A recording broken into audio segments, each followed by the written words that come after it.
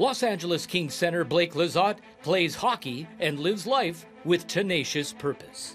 Who I am in Jesus is definitely the most important thing. I try and live every day and every game and every shift like it's my last. Undrafted and undersized, Blake's fueled both urgency and the ability to adapt from a young age.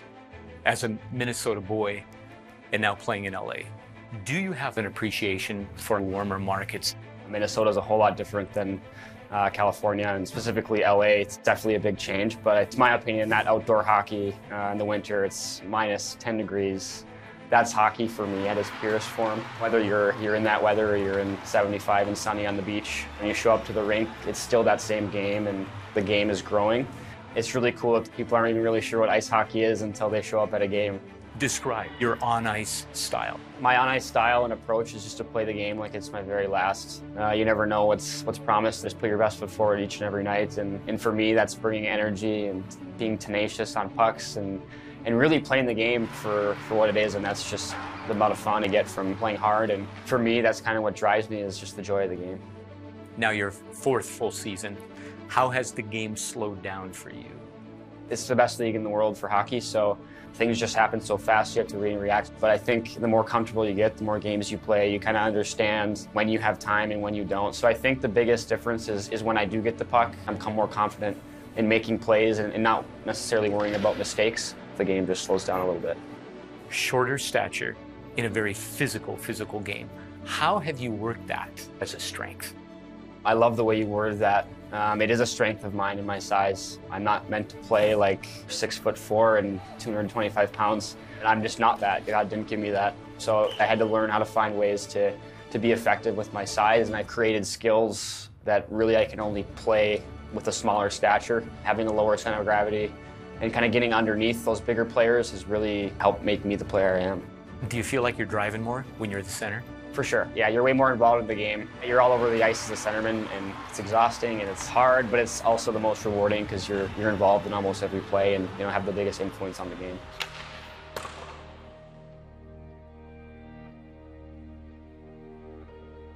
You lost your dad when you were 14 years old. What has been that hard discovery through that pain to maneuver through it? As a teenager, my sports family and community was there for me. But I think ultimately it was Jesus Christ who helped me through that. You realize, that life's not forever, and why are we here on this earth? And for me, it was really hammered home when I lost my dad. My faith in Christ really got stronger through those years. He kind of embraced me, and I think that's really the only thing that got me through. And still to this day, best advice Dad gave that still lives, that it's shaped you. He's got a saying that says, "Live like that." I have a wristband that says it, and I actually got a tattoo that says that as well. Just a reminder to live like Jesus. My dad was a great example of what it means to pursue him daily and truly live a life that's glorifying to God and never wavering from that. Living like Jesus is the most important thing. Are you still able to maintain that sense of living life urgently?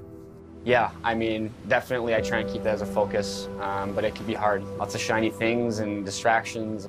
Being who I am, rooted in Christ. My identity is who I am in Christ and not in my hockey ability. Even though I give almost everything to this game and I love it dearly, but my confidence doesn't come from being a pro athlete. It comes from being a Christ follower, and my security is in Him, not necessarily if I had a good game or a bad game. Proverbs 3:6 tells us, "In all of your ways, acknowledge Him and He will make your paths straight." I would conclude that probably a straight line on ice brings much faster results, but how have you found over the years the crooked paths become beneficial for you?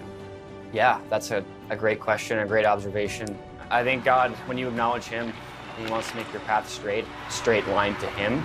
And that doesn't mean it's going to be easy. There's going to be things coming your way. You might think, "Oh God, why are you doing this to me?" To help shape who you are and build your relationship with Christ. And God just paves ways, even through such things like my dad passing. Opportunities opened up for hockey that maybe wouldn't have been there before, and it's always easy to see back in hindsight what God has done in your life, but being able to see God use something so negative to turn it so positive is something that's truly amazing, and God works things out for good. Fitting for you to play for a king? Absolutely, yeah. fully committing my life to the Lord has made me more of a competitor. I think God fights for our hearts each and every day, and God is fighting for our hearts harder than anyone has ever fought for anything on this earth before. I want to take up my cross every day and play like it's my last day, because playing for someone that's greater than yourself is something I think that always turns out to be for the best.